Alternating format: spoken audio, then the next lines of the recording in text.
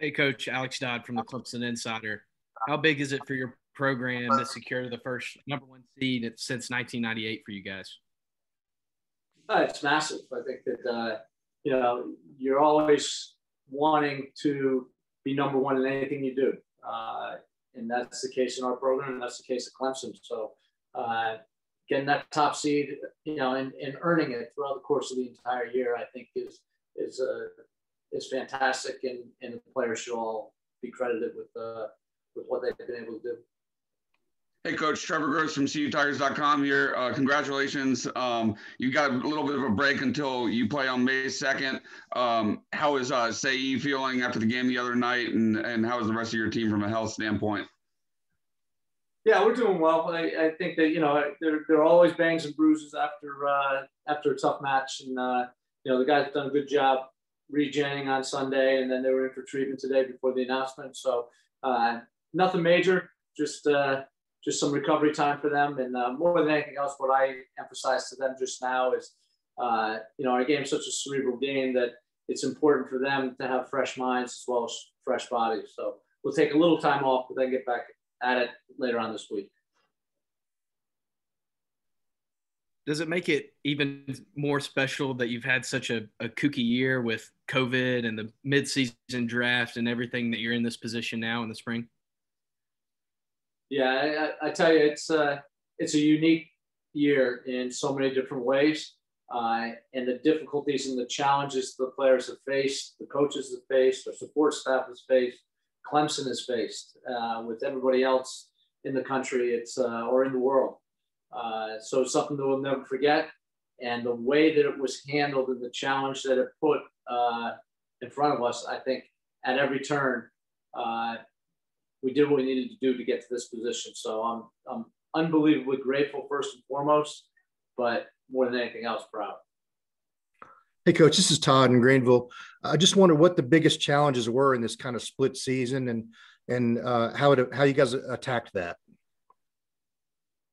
Well, the biggest challenge that we had probably happened in the fall, because we did have some COVID outbreak where we were supposed to play one game a week, and we were forced to play 3 games in a week, I think 3 times. I think that was the hardest, from a physical standpoint on the field and preparation standpoint, because the game's not meant to be played 3 games in 8 days or 3 games in 7 days. It's meant to be played 1 game a week, which we were able to do this spring, which was great. The rest, recovery, the ability, you got to remember, these guys, it's spinning plates is what we call it. They've got so many things going on in their lives, as varsity student athletes at a place like Clemson, that, to focus on, 3 games, training, rest, recovery, academics, family situations now, COVID. I mean, you can't, the list just goes on and on. So the balancing act this year was probably the greatest challenge, but in the springtime, our rhythm and our tempo was really, really good because we were only playing that 1 game a week and we didn't have the issues with COVID.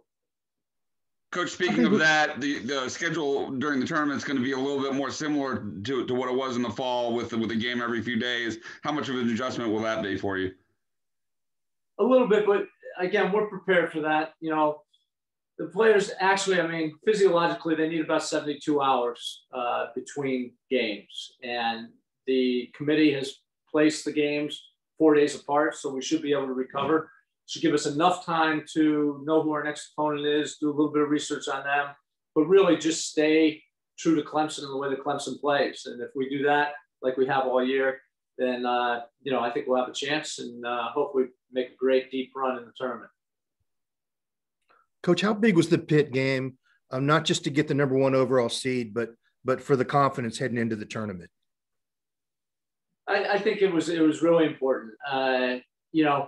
Again, I said this last Saturday night. Winning the game in the ACC championship in November secured a home field advantage for that game, no matter who it was against going into the tournament. Some teams have finished their season, particularly in the ACC. They're going to have even longer period of time off. Both Pitt and us played that game, and it was a really, really good preview of, it was almost an elimination game without being an elimination game. So from a confidence standpoint, being able to play a quality side like Pitt and to be able to play the way that we did and perform the way we did with, seemingly pressure on us to win in front of our fans was fantastic. It was a great way to culminate a difficult but very rewarding season. Coach, Pitt had was leading the nation in goals going into that game. You shut them out. Do you think that had as much to do with your ball control and your possessions as it did your defense? I think it's everything, right? Whenever you get a shutout, a clean sheet in soccer, I think everybody contributes, and it's from the forwards playing defense as much as the goalkeeper playing defense, and it's from the backs, possessing the ball and passing it well, to the forwards scoring the goals, which happened for us, or Quinn McNeill's a midfielder who scored the first goal. So I think again it's a team effort, whether it's a clean sheet or whether you're scoring 3 or 4 goals. But I think that we've shown with our team that we have good balance throughout the team, and we have good depth in our team. Obviously, looking at our squad in the fall and then our squad now, who secured that number 1 seed. Coach, what does Quinn bring to you? Excuse me? What does Quinn bring to you in particular? It's kind of funny. He's a local product who can play a lot of different positions and does a lot of different things. But, I know the basketball program talks about Clemson grit, and Quinn brings that Clemson grit and that South Carolina grit to our team. I mean, he had a lot of opportunities to go outside of South Carolina to play soccer, and he chose to come to Clemson and just love Clemson. And sometimes that extra 2% or that extra 5% of being a native, being local, you look at the great, Manchester United teams, and they were on the back of David Beckham, Ryan Giggs, Paul Scholes, all Manchester boys who grew up through their, watching Manchester United play.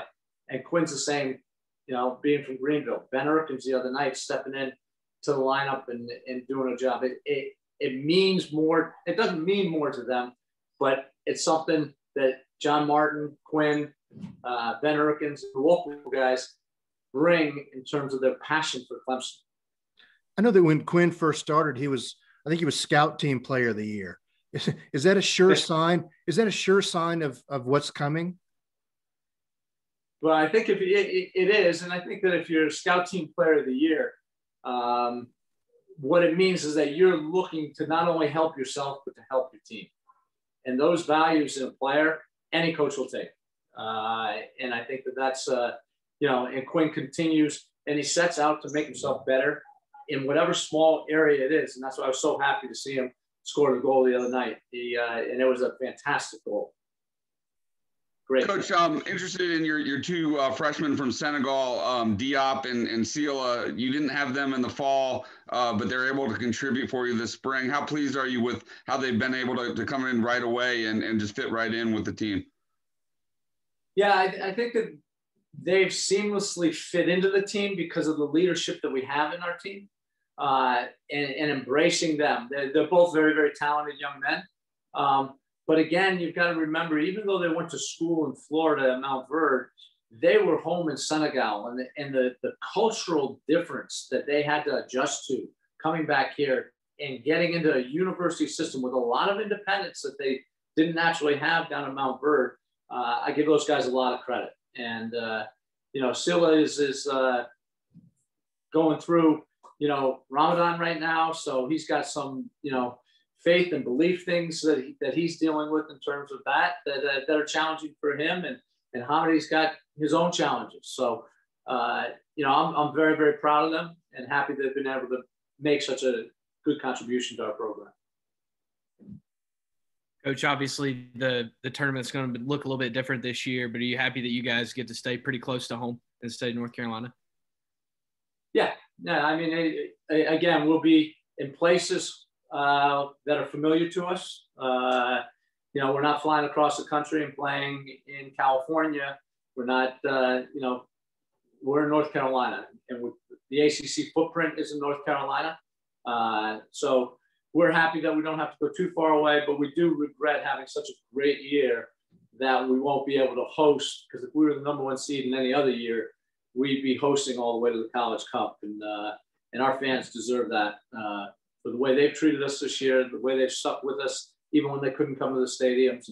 And, you know, our players would love to be playing here at home. Coach, you lost 3 ACC first teamers from the fall that would have played in the NCAA tournament had it been in the fall. How much more parity do you think there might be in this tournament just across the board, especially at the top, the higher seeded teams that may have lost so much talent from the fall? Well, I think, you know, you can't focus on what you've lost. You've got to focus on what you have. You know, and that's what we've done. We're so proud of Grayson and Kamari, you know, and Maya that, you know, we want to see them succeed. And I don't know whether you guys saw or not, but Robbie Robinson scored his first goal in the MLS yesterday. So, you know, we're here to help people be successful once they leave Clemson, not just while they're at Clemson. So for that matter, you know, we're focusing on what we were able to do this spring. What we were able to do this spring and this fall has been sensational. And now we're just going to, you know, take that into the tournament.